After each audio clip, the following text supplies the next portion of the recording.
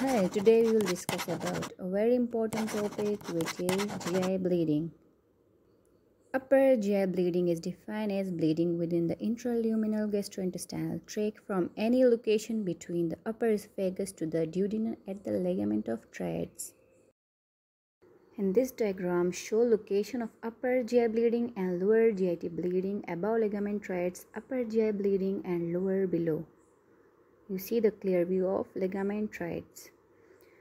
Causes of upper GI bleeding: visceral causes and non-visceral. Visceral, it is due to liver cirrhosis, which is portal hypertension, and non-visceral include POD, Mallory-Weiss, esophagitis, gastritis, and tumor of esophagus and stomach.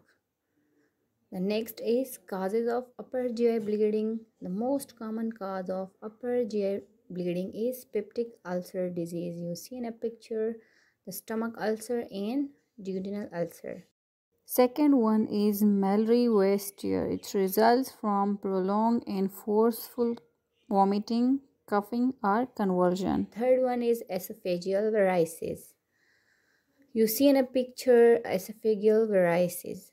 It is due to complications of cirrhosis, which is portal hypertension.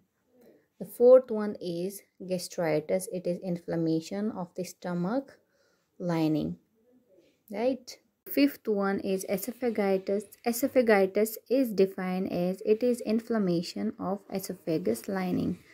The sixth one is tumor in esophagus and tumor in the stomach. Then we will talk about the clinical presentation.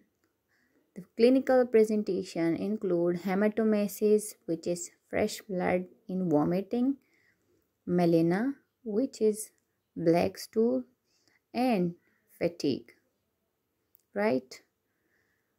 Then anemic-like symptoms, which is weakness, fatigue, also yellowish in skin, and syncope, which is sudden faint.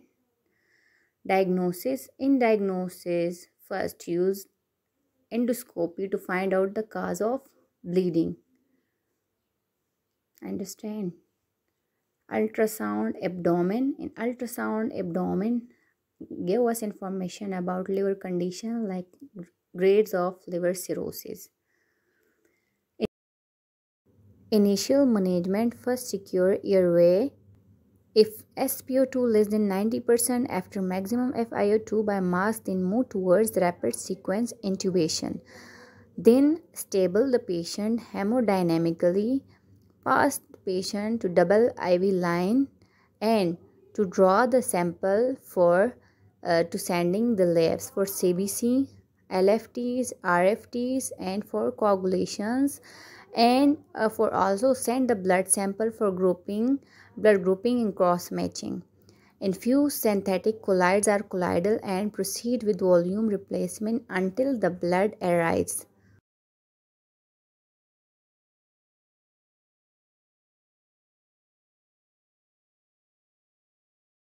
When blood arranged, transfuse blood, and platelets transfusion. When platelets count less than 50,000, then transfuse platelets. FFP indication: if fibrinogen level less than 1 and INR greater than 1 norm, then give a transfusion of FFP.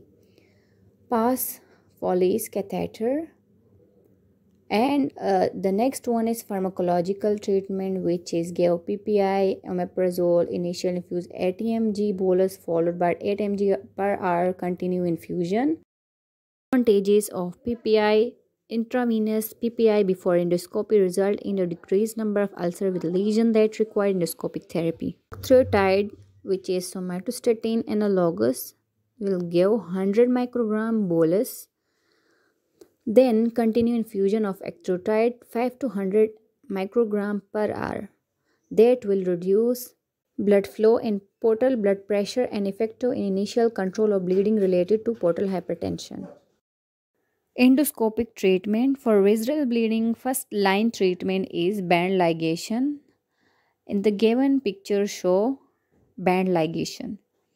Sclerotherapy: injection of sclerosant inject into esophageal varices through endoscopic that promote thrombosis and lead to sclerosis.